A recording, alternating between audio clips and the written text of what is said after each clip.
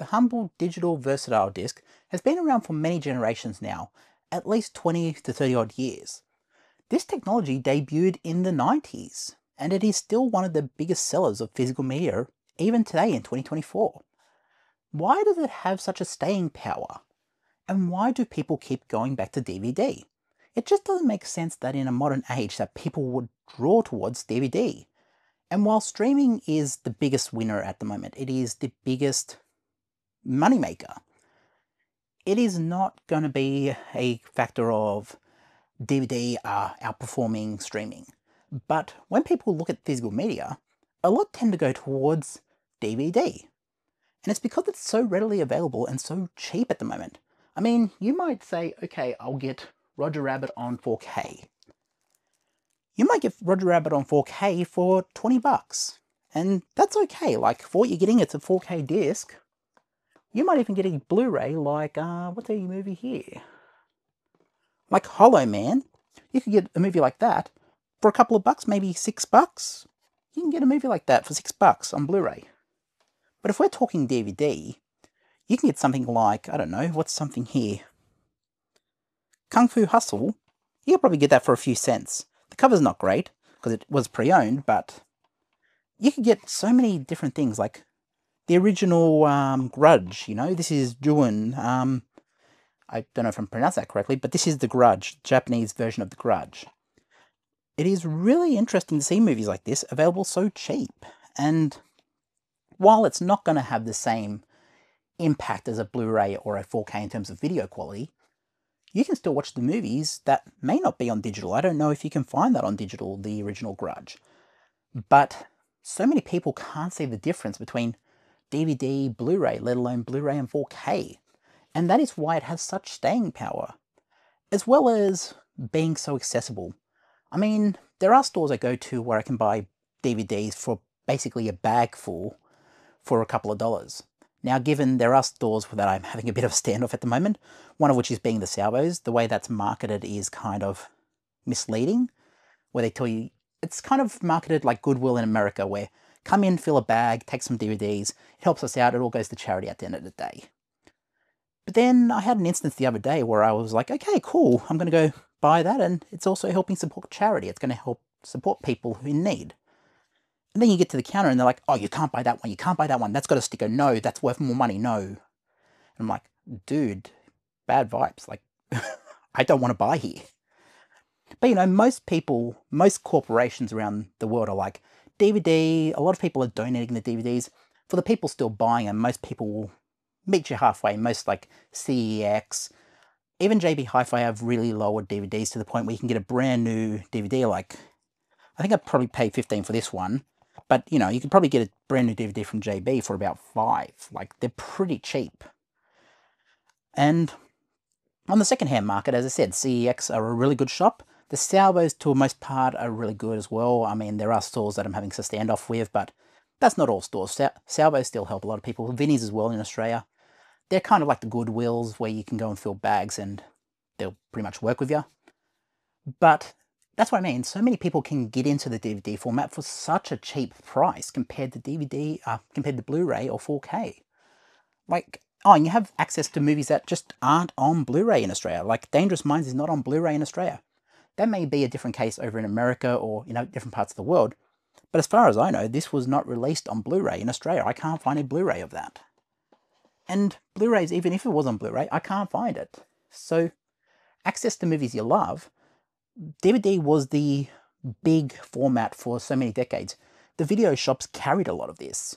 And while Blu-ray caught on, but it never took off like DVD. DVD was in the PlayStation 2, and every PlayStation 2 in every house had a DVD player. That's 150 million DVD players in houses. It's not the same as Blu-ray, where yes, it was in the PS3, but it wasn't the same as like everyone had it. It was like the big format. Yes, it was the next thing, but it could play DVDs, you know? It wasn't like, hey, put a VHS in your PlayStation and play it that way. It was a big technology at the time. It was a big revolution in home video. And it was a transformation from the previous optical disc format, which was Laserdisc. So when I look at my humble DVD collection, because people have wanted me to show it for a while. Yes, there's stuff in here that I wouldn't necessarily think is great, but then I've got stuff like the Godzilla movies. I've got all the Godzillas, or most of them, I don't think it's all of them, on DVD.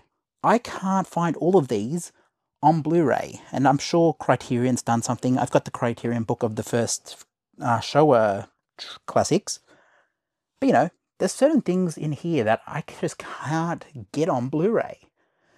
And that is why I keep some around. Like, as I said in a previous video, the 4x3 full screen releases of things like The Mask just aren't on Blu-ray.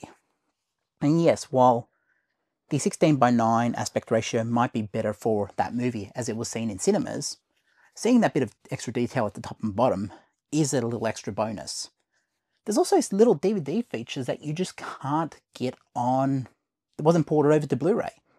Like, I remember there was special features on Harry Potter that I think were in the VHS copy that just wasn't ported over, and that's just kept on. There's also, like, Laserdisc fans will tell you, hey, DTS Jurassic Park was not ported over. There are so many reasons why DVD is still such a humble format in 2024. A, it's cheap. B, it's got just about every title you can think of known to man available. And you can pretty much get all your favorites for maybe $100, like being outside of like the big, like hard to find track down collectors ones. You could get basically most of your favorites for probably $100. And that's if you've got a few dozen that you want to pick up, like the Titanics, the Jurassic Parks. You could probably get Jurassic Park for 50 cents at like places like CEX and the Salvos.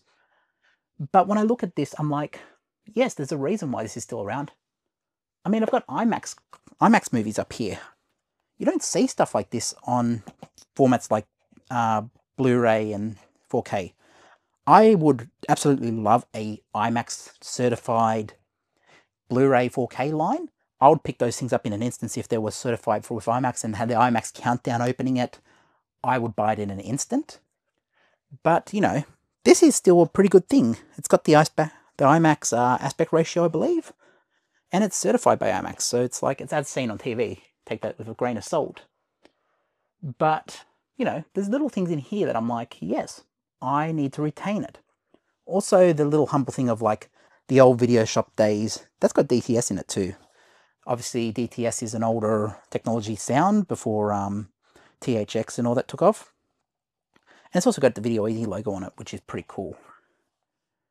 But yeah, if you're ever wondering why DVD is still around, it's because it's so accessible. It's so readily available. It is everywhere. And it is so cheap to get in. If you're starting your collection, I've recommended in more than a few videos, start with DVD and work your way up. If you decide, hey, DVD is not cutting it for me, I might go to the Blu-ray version. And for my certain movies that I think like Jurassic Park or like a Jaws or Titanic, Blu-ray might be the way to go. But there's no way to say, hey, Titanic on DVD is nothing to laugh at. Like, it is still the movie. It is still going to play perfectly as long as you've maintained the disc and it's not scratched. And this is an alternate cut of what is out there at the moment. This is the original theatrical version. Cameron in 2012 changed a lot of aspects of this movie, including the when Kate Winslet's on the door singing "Come Josephine" on my flying machine. The sky was changed in that theme. And that version I just showed you maintains the original. I've also got little cool things like, I don't know what this is. It's like a compilation of like horror movies. And I was like, yeah, I'm going to add that to my collection. That's pretty cool. And even little things like Calamari Wrestlers is a pretty good DVD. That's a really good movie. Weird Japanese movie about like a wrestler who's died and comes back as I think an octopus or a squid or something. Interesting movie. And also, as I just showed, Pirates of Silicon Valley. The best depiction of Steve Jobs on film. And yes, it's played by Noah Wyle, Steve Jobs. But Steve Wozniak has even said, hey, this is the best depiction of Steve Jobs on film. And also, Steve Jobs even had the little inside joke of having Noah Wyle come out on stage at, I think, Macworld 98 to parody him in front of Steve Jobs. So yeah, all these little things make up a great format, and this is why I keep it around. Yes, it's not Blu-ray. Yes, it's a lower quality than Blu-ray. Yes, it's going to be a bit more tedious of like, hey, you're not getting the best quality, but most people will agree. Streaming for the most part is the winner, and you might just want to watch Big Mama's House and have it around in case the internet goes down. That's why you'll keep it around. But yeah, let me know what you think. Do you love DVD still? Tell me what you think in the comments, guys. Get back to you in the next one. Peace.